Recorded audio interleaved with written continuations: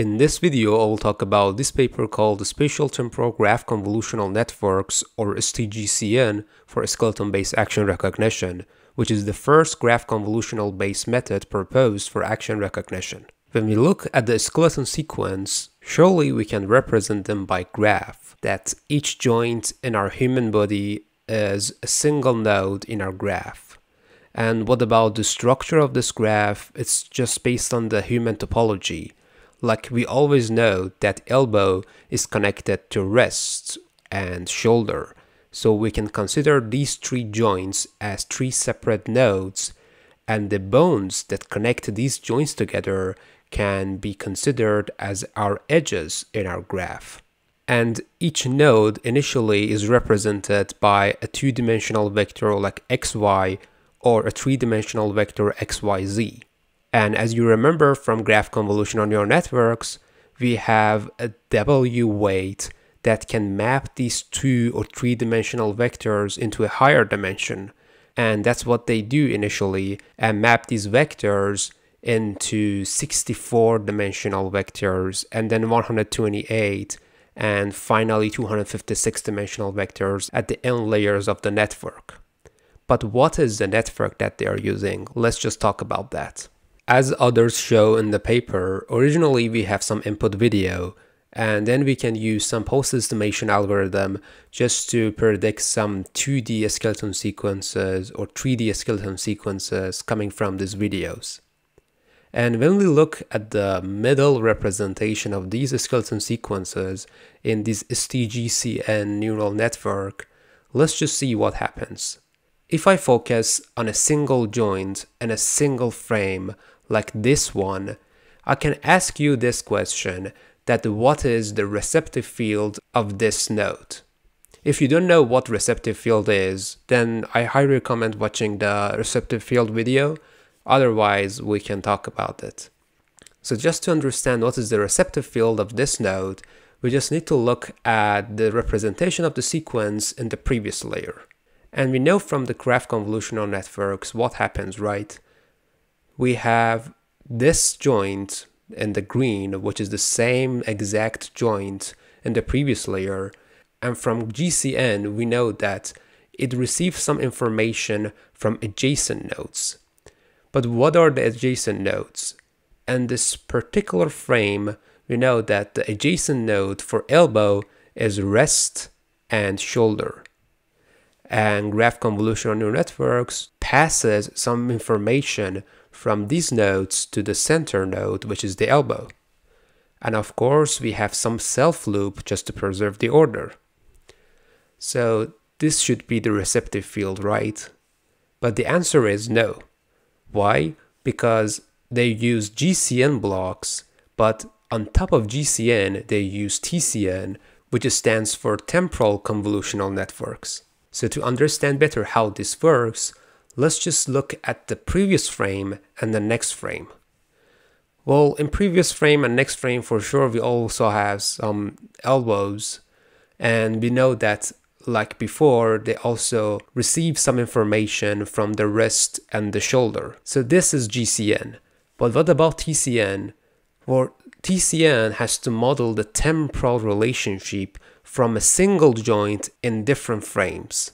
So if I only focus on the elbow and take a look at them, and let's just assume that we have more than 3 frames, like 9 frames, the way that TCN deals with that is that it defines some kernel. But unlike CNNs that we have 2-dimensional kernels, now we have a 1-dimensional kernel.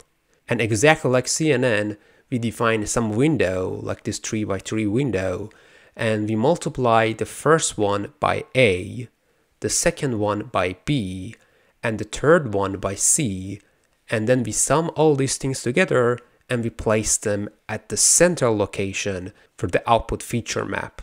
And what about the other locations? We just convolve this window over and over and we produce different sorts of outputs. But as you can see, the elbow information in first frame and the last frame is missing, but we can kind of deal with that the same way that we did in CNNs by just adding some paddings in the first frame and the last frame. Now let's just look at the sequence in the first layer again. We pass some information from shoulder and wrist to the elbow, but from the TCN, we also pass some information from the elbow in previous frame and elbow in the next frame to the elbow at the center. So this red node in the middle layer that I mentioned has receptive field of all these 9 joints. In other words, it contains the information of all these joints in the spatial temporal location. And likewise, if I go to the next layer, I can say this knee at this particular location has information of these knees and also these hips and these ankles. So as I go deeper and deeper in this neural network, I end up having some nodes that they are more aware of what's happening in their spatial temporal neighborhood of that sequence. And once I have this, I can just apply some global average pooling so as to reduce the dimensionality of that vector and apply some action classification on that output vector to recognize what sort of actions that we are having. Is it running or anything else? But of course, when we do average pooling on the whole temporal information, we kind of just remove the information between that, which is another area of research that they come up with better things instead of just taking the average. But that's the main thing that you should know about ST-GCN that I was interested to talk about this video. And finally, if you want to look at how it performs, we have the performance on 2 different data sets. On the left one, we are seeing how it behaves on N2 RGB plus D dataset, which has 3D locations of some sequences that they are having 60 different actions. And this column is cross-subject analysis. So in test data, we have different subjects compared to the training data. And this one is cross-view analysis, that the subjects are shared in training and testing, but they are in different camera viewpoints. Obviously, we can see that ST-GCN performs way better than LSTM counterpart, but currently, after 5 years, we are having more complicated methods that increase this number 81.5 to a value like 93%, and this 88% to a value around 97%.